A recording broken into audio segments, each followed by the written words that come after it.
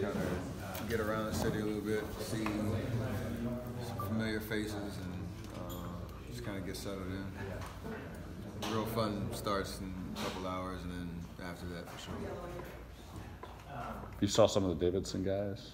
FaceTime yesterday. Okay. I didn't get to go up there. I'm going tonight, but they got some new alternate jerseys and the shoes I get to wear on Sunday. They're gonna wear it tonight in the game, so it's kind of cool to bless them with that. Under Armour, obviously, pitching in. We didn't even know what an alternate jersey was back in '08 when I played, and now they got like 4 of them. So.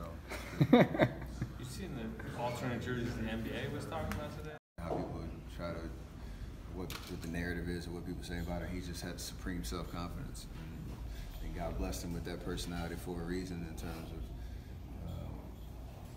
of him just being himself, understanding what kind of man he is, what kind of basketball player he is, and that he obviously belongs in the league and can do some amazing things. He's obviously had some tough injuries and stuff like that that held him back, but he's fought through it all.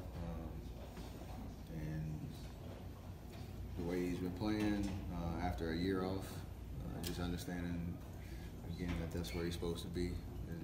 It's just fun to see, and I'm obviously extremely proud of him, considering the shadow, whatever you want to call it, that he's doing what he's doing.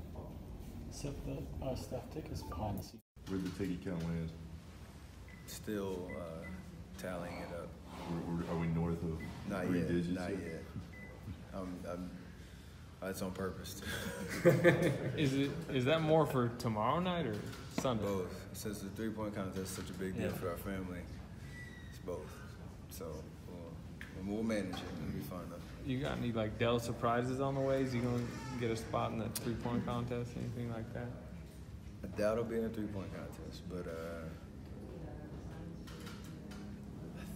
there may be something happening tomorrow. I'm not sure if the plans have been finalized, but yeah, the Saturday night is obviously surprises all over the place, no matter what year it is. So just this year with me and Seth being in there, takes it up another notch.